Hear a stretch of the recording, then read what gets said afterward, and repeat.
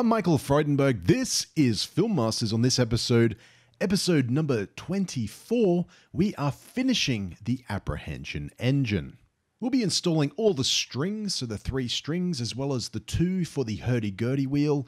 We'll also be putting the ruler support in, and we'll be also putting a support bracket up the very top for our noise makers. Now, from the previous tutorial, one thing I didn't show was make sure that you put 2 screws in on your reverb tank. There is holes up the top, so obviously make sure that you do that. So for the 3 strings, I'm going to choose either violin or electric guitar strings, and we need to have cello strings, and they're used for the hurdy-gurdy wheel. Now let's start by creating our ruler support. It goes right at the front. Now one item you can use a wooden ruler if you wanted to and convert that into that support holder.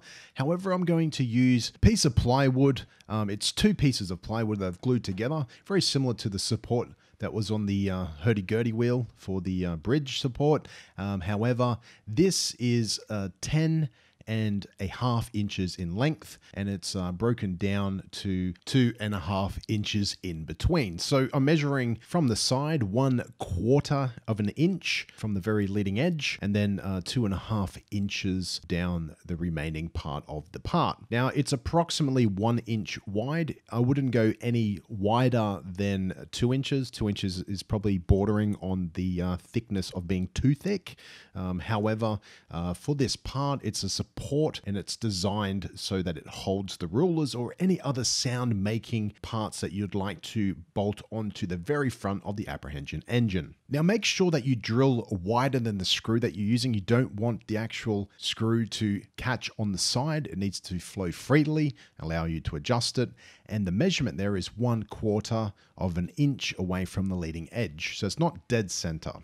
Now these are the screws I'm using. They're the same I use for the body. You can use whatever screws that you like, but these are the ones I'm using. Make sure they are a little longer, obviously, because if you put something wider than a ruler in there, you want to have a little bit of give or a little bit of extra room to move. So I'm just measuring it up now. As you can see, I've taken out all the screws that I need to in the front, and you can see it's also in line with the large guitar neck. Now what I'm doing obviously is where the holes are, I've used a pen and just to be able to mark it, and then I'm going through with a drill which is thinner than the screw that I'm using and drilling through. Now this is something I've covered in previous tutorials, so you should know what I'm talking about. So as you can see, the screw floats in there, and as you can see, when I screw it in, I can actually move that bracket up and down on those screws if I need to. And that allows me obviously to lift it up and put different thicknesses. For example, if I have a ruler, I can put a ruler in there. However, I can also put a wooden daxophone in there. Now that's a wooden tongue, and it's also something that Mark Korven is currently using in his Apprehension Engine. So I'm just putting all 5 screws in there, making sure that they're 2.5 inches is between, and that way gives us a little bit of room to obviously put our rulers in there, as well as to put anything else in there. And then it's just a matter of screwing them down. Now I've also installed 2 smaller rulers. They're 6 inches in length. There's a little bit of wobble there, so I need to make sure that I tighten them down fully. And as you can see, when you actually pluck them, they vibrate, and that's exactly what we're after. Now, one thing we need to be mindful of though is because we're going to be using a bow on them, on the leading edge, on all of our rulers, we need to use some wet and dry sandpaper. So that's fine sandpaper. We need to sand off those edges so it's not too sharp for our bow that we'll be using to make the sounds from them. Now, I'm also going to make a support bracket, and this is it here. I've already pre-made it. And you can make this, you don't have to. Obviously, the same rules apply as with the holder for the rulers. I'm going to make sure that my holes are larger than the screw that I'm using. I'm going to make sure that my screw is long so that I can put sound makers underneath it. Now I'm going to be putting this on the top soundboard. Now the holes are in line with my screws, so you'll need to measure yours if you're putting one in, and obviously remove the screws, and then it's just a matter of putting those new screws in, the longer ones, and holding that bracket down. Now my bracket itself, as you can see, it is the same length as the width of my soundboard from side to side, so nothing overhangs, and it doesn't matter how wide it is. This one is around about 1 inch in width. Now, these items are what I'm going to be using. Now, these are going to be used to make tapping sounds continuously, and it's a long metal rod, and it's got a metal weight on the end of it. So you can hold it down on a desk, for example, and lift it up, and it will keep on vibrating and making a tapping sound. Now, I never created these. I got these from a hardware store. This is the brand here. Let me show you. It's made by Whites, and it's a Regency steak. It's actually used for a garden, but it's a metal rod and it's got a weight on it. So if you don't have anything like this in your hardware, just buy a metal rod and you can put your own counterweight on it to allow it to tap ongoing. So I'm going to show you how I'm going to install it. Obviously, it just goes under our support up the top. This obviously allows us to put our noise makers up there. The other option is if you can't make one of these rods, why not try and buy one of those long metal rulers, like one of those ones that are, I think they sell them at 90 centimeters or 1 meter in length, and tie one of them on there. And as you can see, the weight makes it continuously tap and allows me to make some nice ambient sounds from it. So there's two lengths for this one. There's this long one, which I'm currently using, and we've also got a shorter one. So the long one is a little bit over 1 meter. I'm probably going to trim it down. It's a little bit too long. It hangs over the other side of the box. But this one here does shorter taps. So it taps quicker. Obviously, the shorter the rod, the quicker it will tap. And the longer the rod is, the slower it will tap. Now let's move straight into adding our strings. So this is our 3-string adjustable bridge. And what it does, obviously, is it's got holes at the back of it where we feed the string through, and it comes through into the center and then over the tops where the Allen keys go with the screws. And I'll show you how you install them. So obviously, I'm going to use my violin string first of all, and it is the thinner of the group. However, this is your Apprehension Engine, so obviously you can choose whatever thickness you need. You just simply untangle the actual wire itself, and at the very end you'll see there's a little lug, and that prevents it from being pulled through the bridge. And it's just a matter of finding the other end and feeding it straight through that hole and then through the other hole where the adjustable bridge is, and then pulling that straight through. And that obviously goes straight through to our tuners. So I'm going to show you how I install my tuner. Obviously, the wire goes straight through the eyelet. Do a little bit of a loop. Make sure it's a little bit slack. So one loop around. And then I'm going to start tightening these clockwise. And once I've done that, I'm not tuning it at the moment. I just want it to be firm. And I'm having a look at where our humbucker is. And there's a little bit of give there. Probably needs to come down a little bit, and I'll show you how you do that with our adjustable bridge shortly.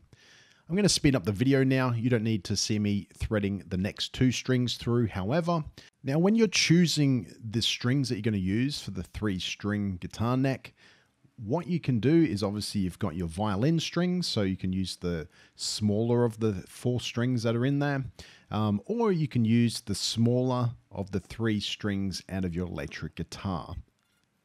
Depends on what type of sound you're going for.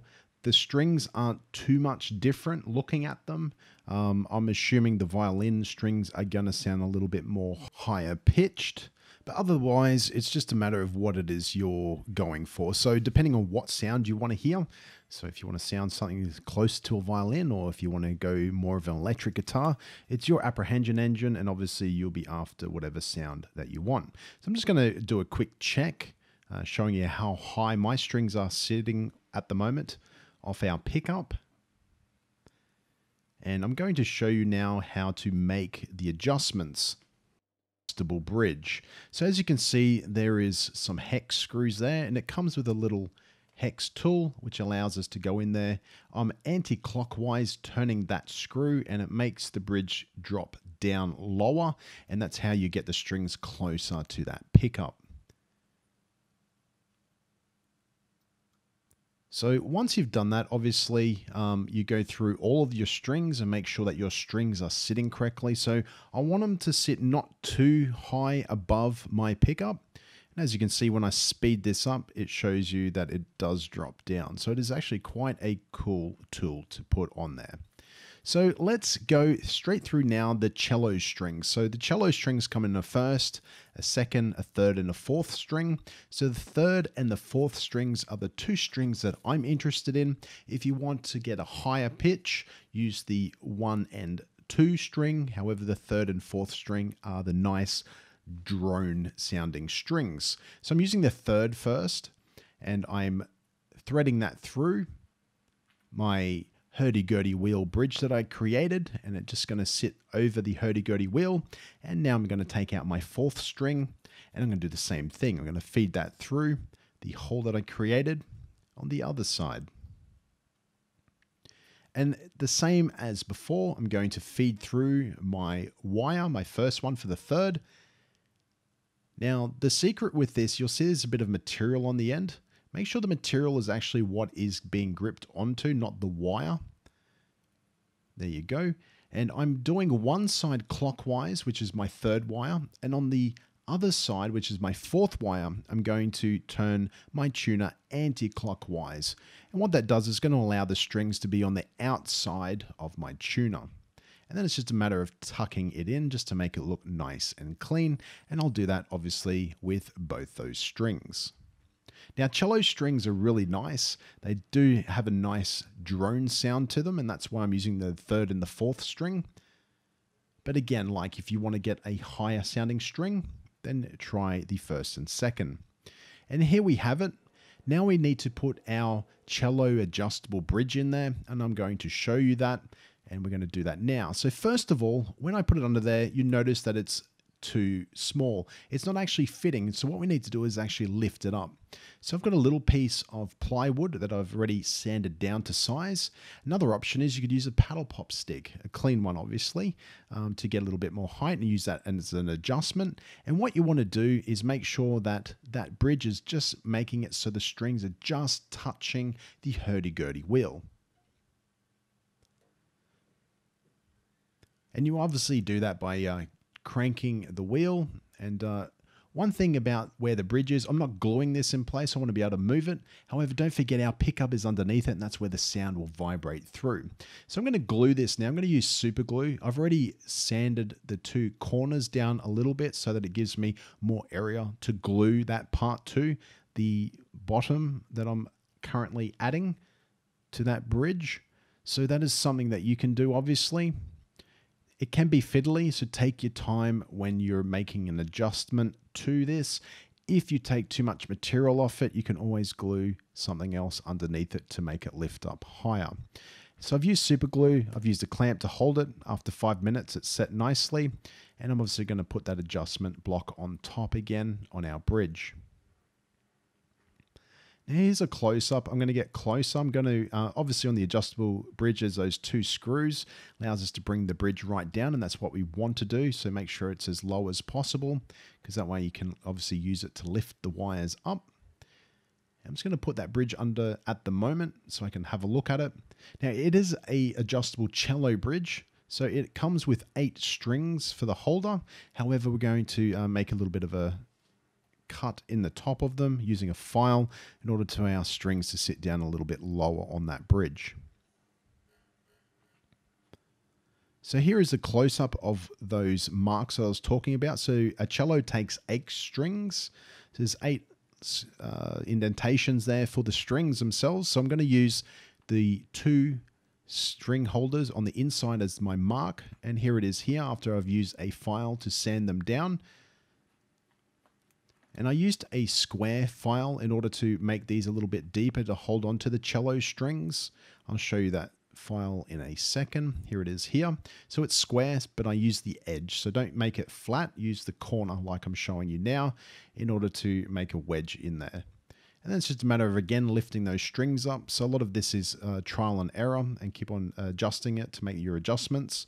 As you can see, the strings are still touching it with the adjustment down, which is what we want, because then we can make the adjustment to lift the bridge like I'm showing you now, and that way the wire will go up as you're tuning it.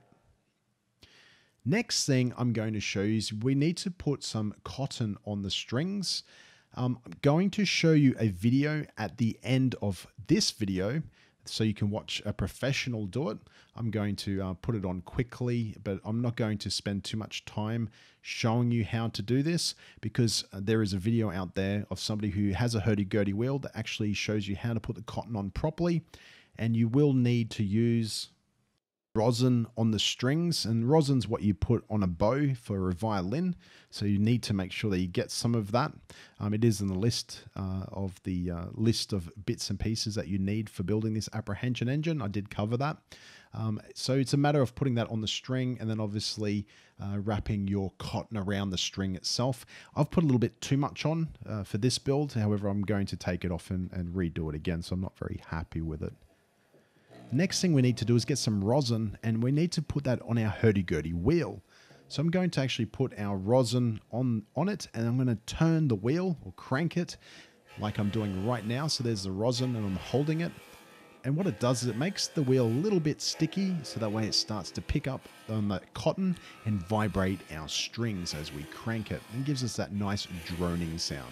Now, I haven't glued the adjustable bridge down because I wanted to make it so I can actually move it around while I'm playing it. However, at a later date, I may actually glue it to my soundboard.